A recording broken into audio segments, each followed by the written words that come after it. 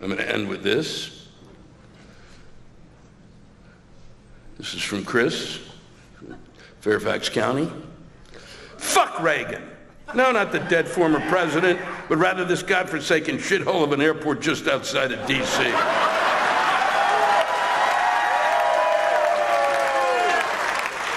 At 3 p.m. on Tuesday afternoon, one of the department heads of my company is running around the building like a headless chicken and begging for a volunteer to fly to a client's office in Dayton, Ohio. The work seemed interesting, so I said, why not? I should have seen the shit pie being thrown in my direction because 10 minutes after I booked my 10 p.m. flight, I received an email saying the flight is delayed until 11:30. For those that don't know, the heroic patriots of the Reagan National TSA start closing up shop at 9 p.m., so you're fucked if you show up any later. I considered opting out of the normal imaging scan in hopes that ball-fondling search could waste some of the 2.5 hours that I had before departure. An hour later, I've eaten dinner and walked through the only open store. Only 1.5 hours left! Wait, what's this? Hail, lightning, thunder, and a text message from American Airlines. My flight's been delayed another 30 minutes. Wonderful. This process continues about every half hour until my departure is delayed until 2:20 a.m. Finally, I see that the inbound flight is actually in the air. Maybe the departure time is finally accurate. At 12:45, with an airport full of pissed-off passengers, the good folks at American Airlines make an announcement they are canceling all remaining flights because airport personnel need to go home. What the actual fuck?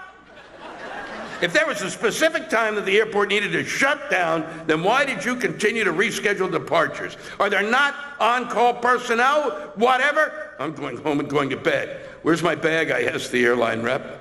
Oh, they'll be transferred to baggage claims, she says.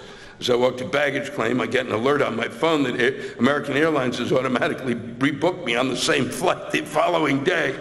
Well, that ain't gonna happen. As I arrive at baggage claim, I see that it can only be described as a graveyard of luggage. There are piles everywhere, and there's a massive line at the baggage claim office. I look everywhere for my bag. Nothing! They make an announcement. If you've been rebooked, either manually or automatically, your bag will be transferred to your new flight. So I presume they want people to take their smelly, tired asses to a hotel, not change their clothes, not brush their teeth until at least the next day. For the next 2 hours, I stand in a line to talk to one of the 2 American Airlines employees to reclaim a bag that never left the fucking terminal. When I was finally next to being helped, the lady in front of me apparently forgot how to discern the English language. The representative told her that her bag was still in Dallas, but it would arrive and be delivered to her hotel tomorrow. That was all the information she had at this time. But not to be deterred, the lady found no less than 25 ways to ask variations of, why is it not here? What time will it be delivered?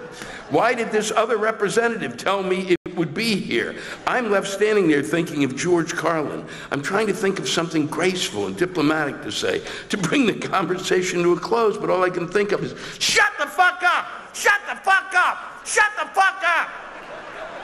At 4 a.m., I finally get home to my apartment in Fairfax. The same manager asked me again yesterday if I would attempt the flight this morning.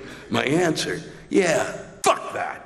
I'm going to go see Lewis Black tonight, and that reminds me, I've got a rant to write. This is from Chris Simpson at Fairfax, Virginia. Thank you, Chris. Thank you all for coming out. Thank you, Barry Lynn.